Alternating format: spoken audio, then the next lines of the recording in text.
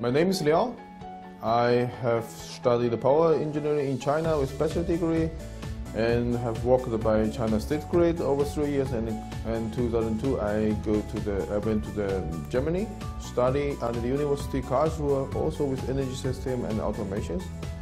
And then 2005 I have worked by Siemens in smart grids business unit about 6 years, here with different projects for the whole world. And 2011 I came to Berlin for the power supply companies by dispatch centers. The future of the power industry, from my point of view, should be sunrise industry. Otherwise, many people say it's the sunset industry, no future, no innovative development.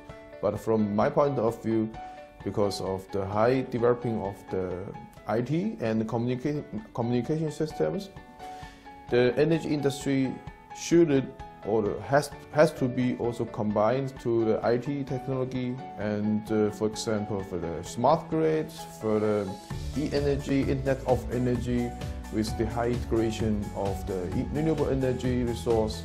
And in this case we have so many things to do and to improve our tools, our communication tools, our calculation tools, and so on. The relationship between the ICT and the smart grid is very easy to understand, because for each not only smart grid, smart traffic and smart city, they have the same concept. At first you have to get the information from everywhere, from every equipment, and in second step you have to make decisions. You have to make some, okay, I shut down this power plant, or I control the traffic light, and so on. And instead, the third stage, you have to perform it. You have to perform the decisions. Then you have to need equipment to control them, to accept the command and to deal with them, to increase your voltage, shut down or switch on your power lines, and so on.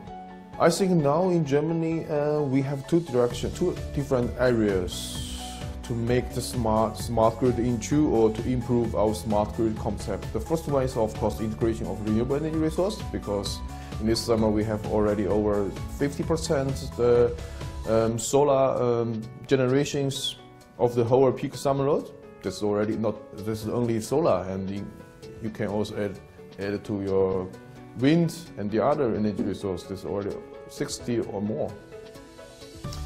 And for that, of course, you get a huge data.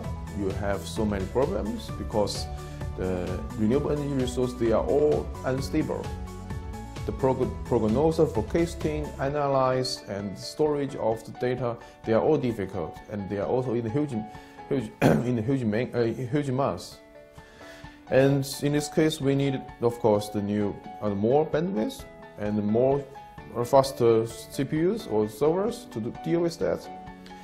And you need also many different experience, different sensors to get your information as correct as you can. And on the other hand, the energy system is not anymore separate from the normal life for the people, because in Germany they have liberalized the whole energy market. That means the 4 features: the separate from the generation and the grid, the separation of the transmission and distribution, the separation of the distribution and the sales, and the 100% free energy trading market. These are the 4 features of the liberalized energy market.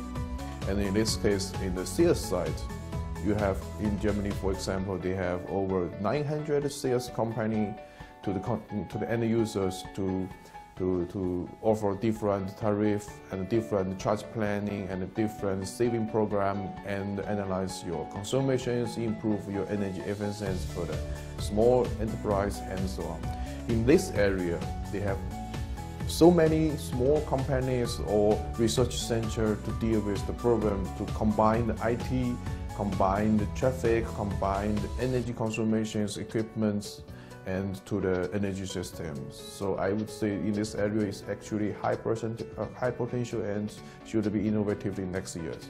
Since I have got to know the first Huawei engineer in Egypt, deal with together the projects in Egypt for the power supply companies, and at the time it very difficult for the Huawei to improve the image and to sell the product, to introduce their concept to the customers.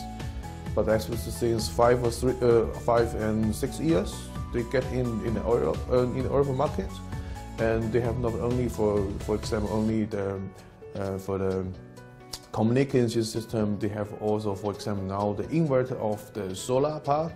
They have data server of the offshore wind park. They have many different products in this area combined with the electricity market. And I think, from my point of view, Huawei should try to offer the customers with the whole solutions in terms of their products, but also by means of different partners together to offer the solution to the customers to overcome their problems. Because, for example, Huawei can offer or produce the data server for the offshore wind park or from solar panel, and also analyze them, store the data in storages, and then make some solutions. You have to change the wind park in this rotation speed and so on in this case.